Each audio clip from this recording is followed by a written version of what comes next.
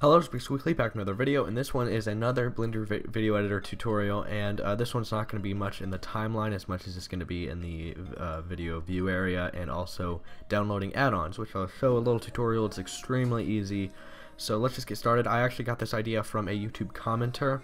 I'll put his comment on screen right now, and this is actually my third take, because last time I basically did the entire thing and my mouse wasn't even visible. So let's hope I got everything fixed on OBS. So let's go to the place I downloaded. I'll leave a link in the description to this very place, and you just kind of download it as a zip, and then there's another way to do it, but I just download it as a zip, and then all you need to go to user preferences, add-ons, and then install from file, and then from there you can just kind of go to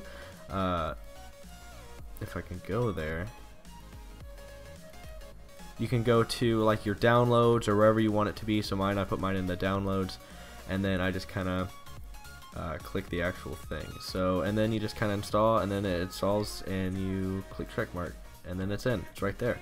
So let's go and try it out. Let's see what it does. What we're going to be doing is the VSE Transform Tool. It's very useful. It'll save you a lot of time, and basically what it does is lets you just transform videos from the actual preview area, which makes everything so kind of like the 3D viewer in the animation section of Blender.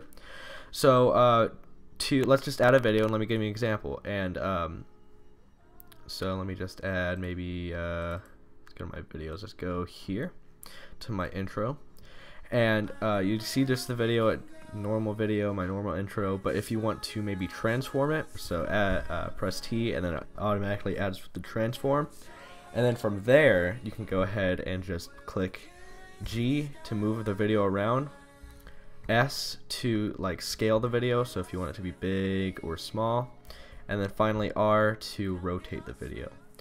And you might be wondering how will this show up in the actual video, and you need to of course add keyframes, because that's what like the very fiber of Blender, that's what it's made on. It's just adding keyframes.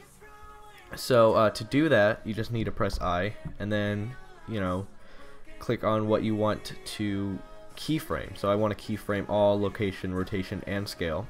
And then if we go somewhere else where I want it to stop, we can just do the exact same thing. G, we can move it maybe over here, and S, we can make it smaller. I want to do it smaller. And then finally R, let's rotate it upside down, and then I, you can just automatically add the keyframe, and that's how easy it is. It saves you so much time. Alright, so I forgot to mention that if you want this little add-on to be saved, so whenever you start up Blender it'll be saved there, you of course need to go to File and then Save Startup File, and then that's it. Or just press Ctrl U as it says as a shortcut, and then you're done. Then the add-on saved. So sorry I forgot to mention that. Now back to the video. In scaling and rotating, of course it's not as precise, but it will if you get it like kind of where you want it to be. You can be more precise in the actual X, Y, and XY of the scale and position. But if we go here, we can see the actual video shrinking and moving, and that just saves everyone a lot of time. And that's all I'm actually going to be going over this video, is just that very add-on. But if you guys want me to do more add-ons in the future, this one's very simple, very helpful, very easy to use. And also Q, I forgot about Q. It does this. it does the opacity, and that also helps a lot in doing like fades, like manual fades, or like at the end of video if you want it to fade out, you can just have it at 1.0, and then insert like the keyframe of, you can insert the keyframe of the opacity, and then go later and go ahead and turn the opacity down. So this entire thing is just extremely helpful, and I never knew about it until today from that very commenter. I'll put his comment on the screen again here. So I know it's a very short video, but that's kind of how I want these tutorials to be. I want them to be quick, easy, and like helpful to as many people as possible.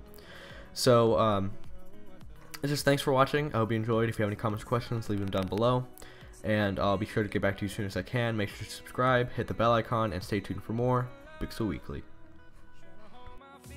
I don't know what's right. just find the best way out the state of mind. I know you